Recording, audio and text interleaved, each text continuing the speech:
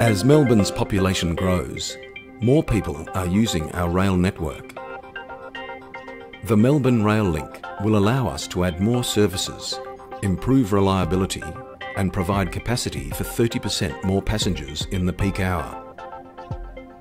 The project will deliver twin tunnels from Southern Cross to South Yarra,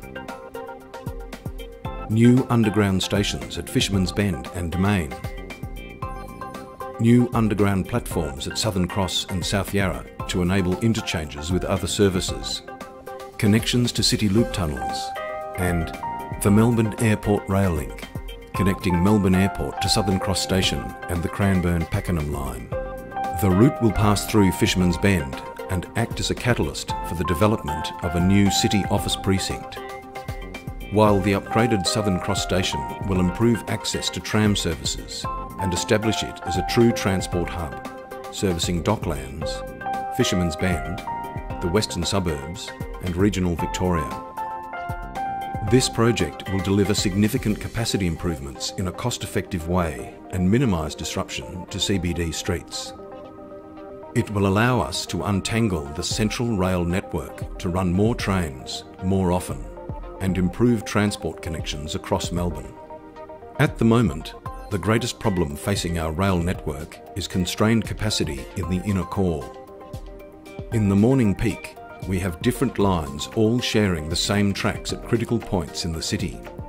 Trains coming from the north and west, Sunbury, Craigieburn and Upfield, all converge at North Melbourne and share the same track into and through the City Loop.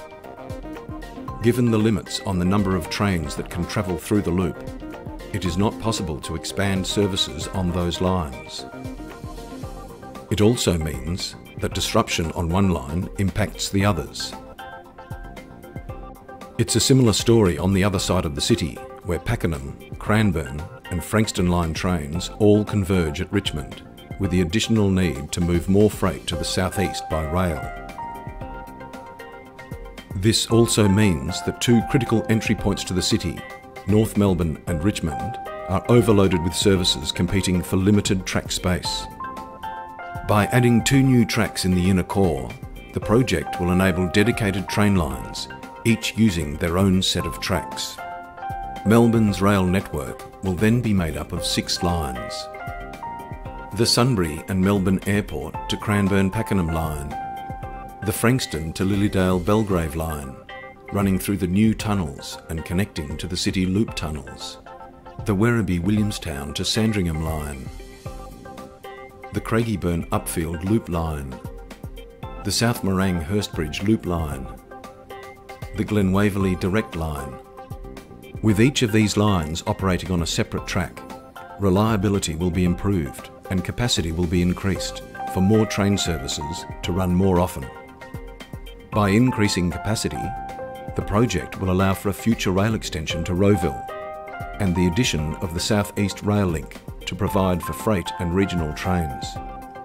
The Melbourne Rail Link will also connect the CBD to Melbourne Airport through a new, frequent and reliable rail service.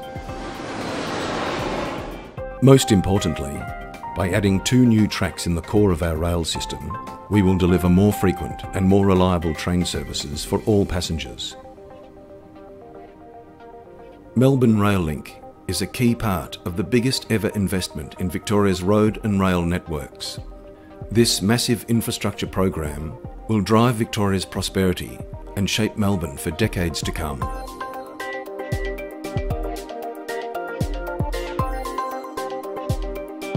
Authorised by Victorian Government, 1 Treasury Place, Melbourne.